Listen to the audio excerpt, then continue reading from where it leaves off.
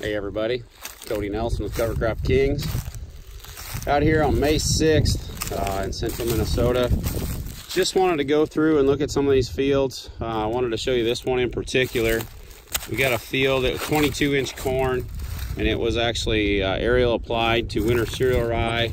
There was some radishes, turnips. I think there was some rapeseed out here too.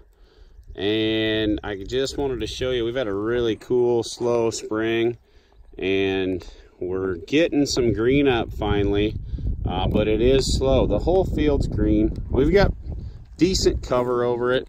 It's nothing like our friends to the south have, but I want to talk to you today about managing this profitably and using it to our advantage, what we do have. Remember, May is the month to build carbon. So we don't want to just go ahead because the field's starting to green up and it's starting to warm up and terminate it right away. We want to take advantage of the time that we do have, and it will start to warm up. So a little bit of history on this particular field that we're in. It has been in a corn soybean rotation for several years, and he's always done no-till soybeans. And he would do one tillage pass actually in the fall prior, to incorporate some fertilizer. He is now transitioning to 100% no-till. So that's where we're at now. This is the first year, even on a soybean stubble, it'll be the first year 100% no-till with that. He's also used turkey litter and chicken litter. So that's where we're at on the farm today. We've got a pretty good stand of rye. It's starting to come, and I don't think it's showing through on the video very well, but the field is green. I can see green all the way down to the end of the field.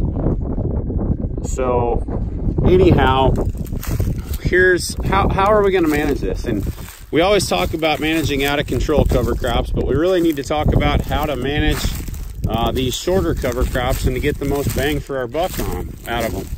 So what we need to do is first off, just let it go. Let's let it grow for a while. Go out and plant your corn. Let this stuff continue to grow, and then come back in whenever we plant beans. I urge you, especially in a wet year like we're having, do not terminate before planting. It's just not safe, especially if you're used to cooler, wetter soils. I would strongly urge to stay away from terminating ahead of planting. What if it gets wet? What do you got there to use up moisture? At that point in time, we're just covering the ground. It's a little different when you get into drier, more arid environment. But if you've got cool, wet, northern climate, we definitely want to do whatever we can to let this stuff grow as long as possible. So with that being said, we do have to follow some of the rules and restrictions. I don't think the rules are really all that smart, but they are what they are. So best case scenario would be to plant your soybeans and come back 2 to 3 weeks later and terminate the rye. At least 3 weeks. Last year had a few guys that actually went out and rolled the rye when the soybeans were at second leaf, they actually just used a smooth drum roller. It worked great. Didn't even have to use a herbicide. Still harvested over 60 bushel beans. That was in Minnesota. So that's one way of doing it. We've got the herbicides, so we can come out and use Select. You can use Roundup depending upon the variety of the soybeans. You've got all sorts of options there. I like the roller crimper idea.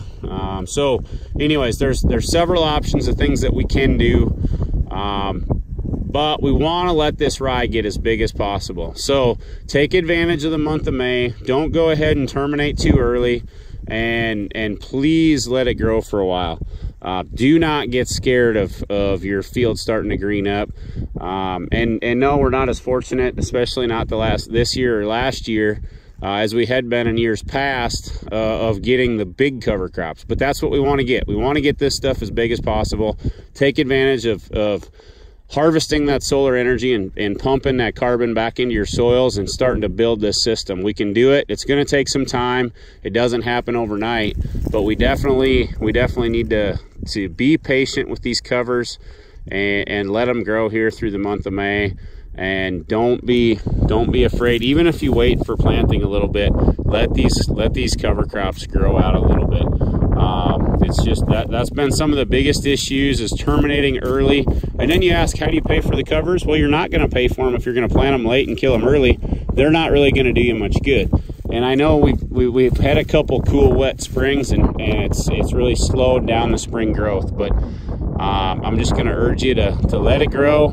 Even if you go plant the beans same time you normally would, you know, get done with planting corn, go out and plant some beans, and they do really well together. Now, that's where you got to make sure you're going to still qualify for crop insurance, assuming you're still using it. So, anyways, I want to show you up here. There's a couple drowned out spots, and there's up on this one. I see that the rye's coming around the edge, but I can tell you what happened last year.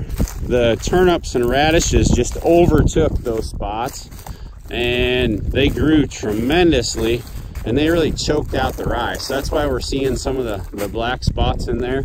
But I can tell you, a year ago, this thing held water much better than it's holding it now. So I think we are starting to fix some of the water infiltration issues here. But we've still got some work to do. So we're gonna let this rye field grow out, and we'll come back to it later and see what it looks like. Make sure you subscribe to Cover Crop Kings. Like the video, share it. We want to get the word out. We want to help everybody else manage their cover crops profitably. So take advantage of May. Happy planting. Hope all is well. Have a good day.